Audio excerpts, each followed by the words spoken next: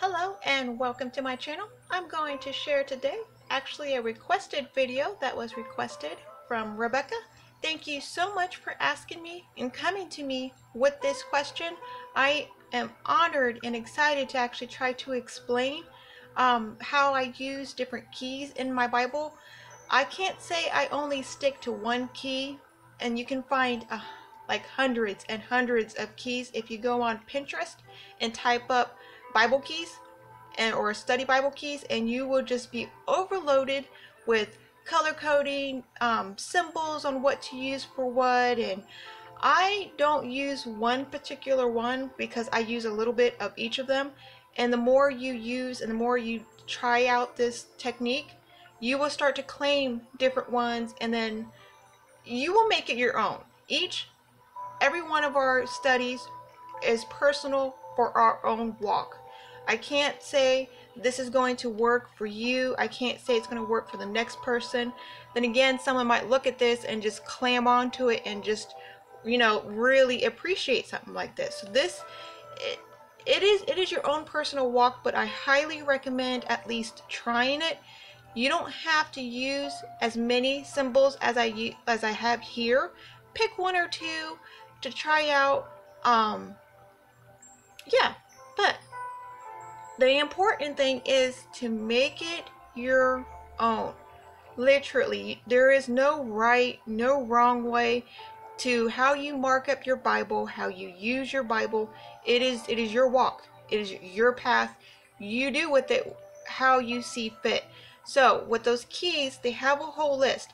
They have like a little triangle. You will find one with the, let me show you what I use. I don't print anything off. I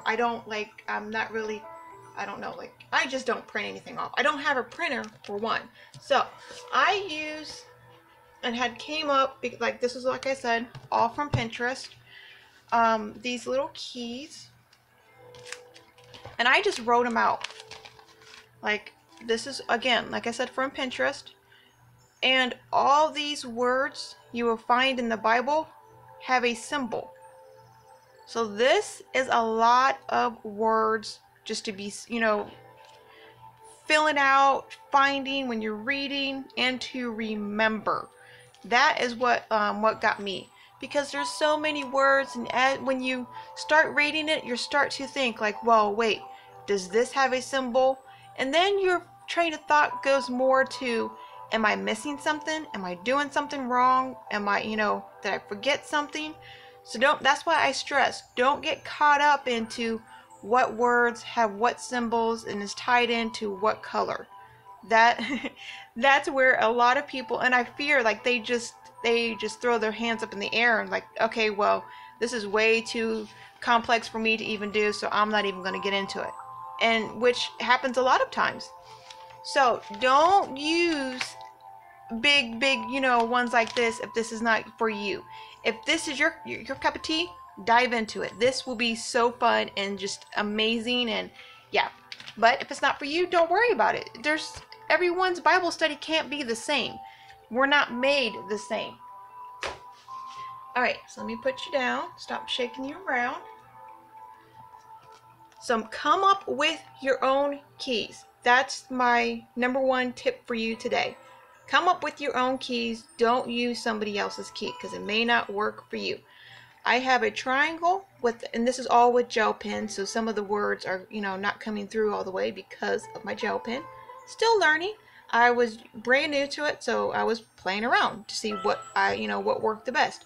Color pencils work the best when it comes to this, not gel pen. Learn that too. So I have triangle for God, a cross with, a full cross with the yellow for Jesus. Lord is boxed in.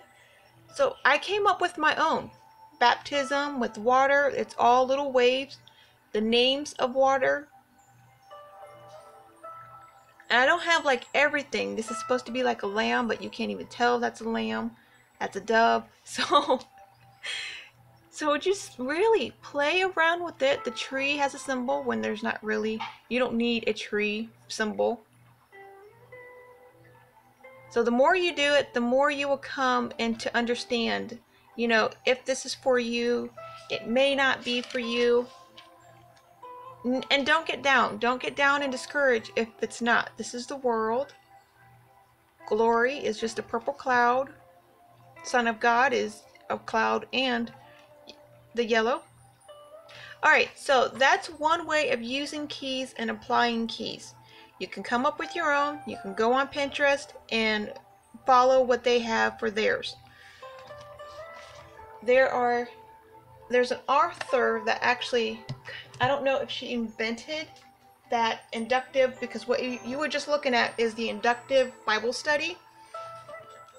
KR author, I don't know if she's the one that came up with this. I've got these two books at the Goodwill. Yes, at the Goodwill. I find so many amazing, helpful tips from my local Goodwill store. So this is the IBM number if you're interested. But she will break it down into, like, I have not been in these books yet. I don't know anything about them. And I cannot wait. Someone else has written in this because I don't write in pen. Oh, that's just the first page. But yes. So this is Lord, I'm torn between two masters. And this is the one where she actually breaks down. Like, you can work in the actual book. So it's a workbook through each book of the Bible. And she tells you and walks you how to do it. Again, the inductive Bible study. And this is discover the Bible for yourself. Here's this IBM number. My phone will hold on to it so you can look at it. Okay, so those are the inductive ways. So if you find any keys that you may be interested in, that's one way of doing it. The other way, I know she was looking through, and if you're on a sister in our Sisters Creative Journey Through the Word Bible Journaling group, we have an album just for this Bible. And this Bible is not in print anymore, so I'm sorry I can't say, hey, go ahead and try to purchase this Bible, because it's extremely hard to find. And if you do catch someone selling it, you're going to pay way too much for it. So just my opinion, but if you want it, it's definitely a Bible worth trying to, look for. But okay, what I was getting at was,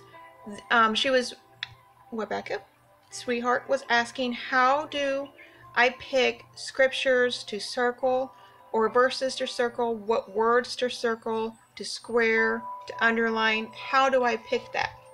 Which is a very, very good question.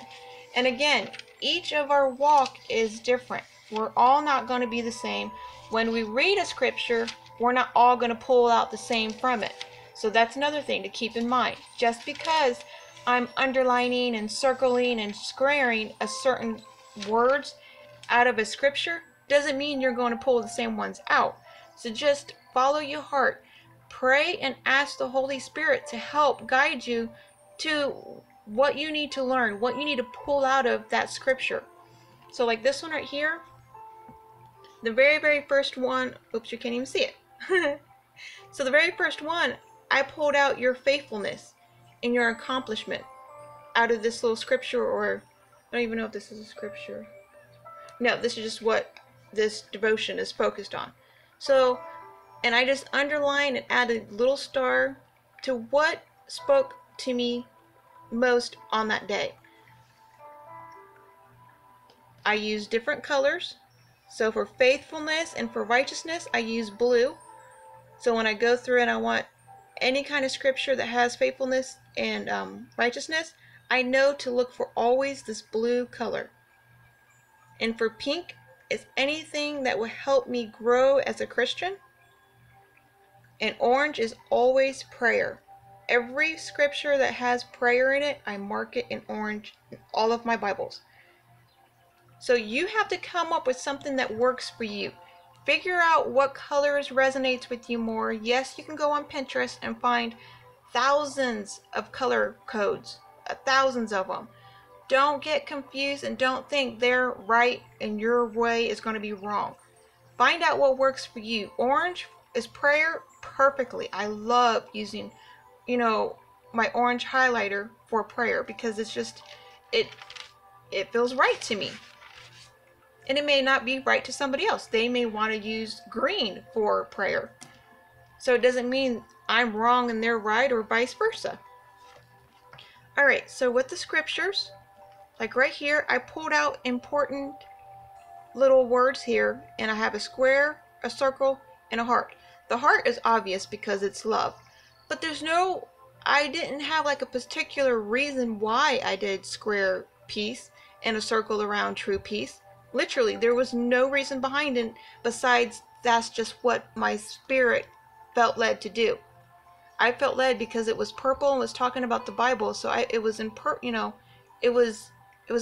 for me. It was like it was the Spirit speaking, so I had to mark it in purple. And then true peace is for me, so it's in pink.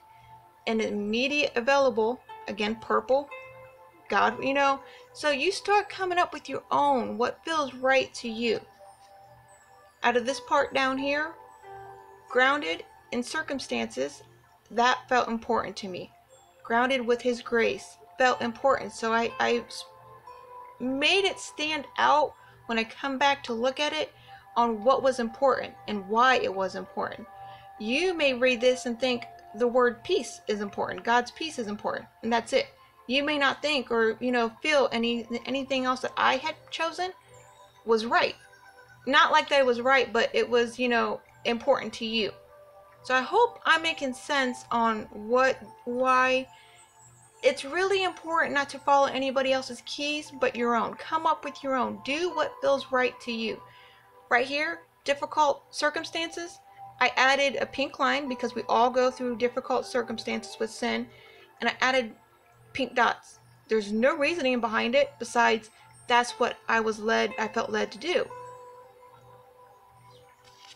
So I hope this is,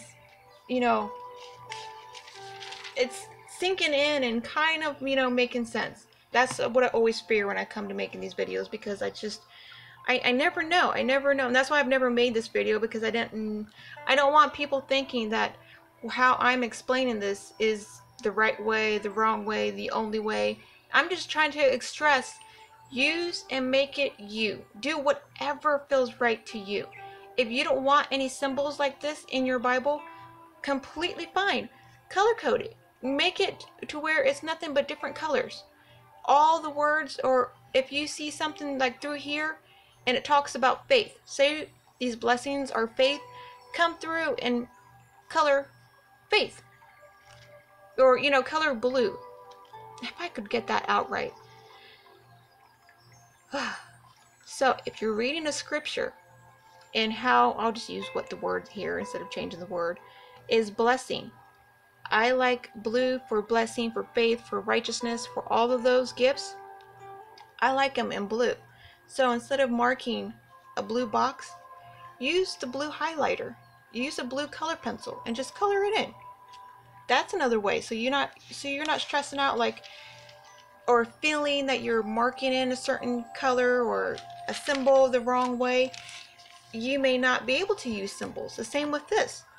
I just used whatever words I wanted to pop out differently. I marked them differently, if that makes sense. So right here, let's see. So He is the shield. There is a purple square, or yeah, a purple square, and He is glory. I don't want to tongue twist myself. That's exactly what's happening. That's what I did not want to happen. So write down important little notes for myself. Added little stars to what is important to me in these scriptures. So bottom line to doing any kind of studies in any kind of Bibles, whether you want to color code, whether you want to add symbols, whether you just want to take notes, make everything, take a little bit from every kind of study out there that you can find and personalize it to you. This is your walk. There is no one there to judge you. There is no one there to say like, oh, well, why did you add a circle to that? Or why did you add a heart to that? I would have put a triangle there. No one's going to ever do that to you. And if they do that to you, they're judging you for the wrong reasons, and there's something inside of them. So don't fear you're going to do something wrong, because it's impossible. This is your walk. You focus on your walk. Everyone else is busy doing their own. Okay, I'm going to cut it off here. I will talk to you all later. Love you.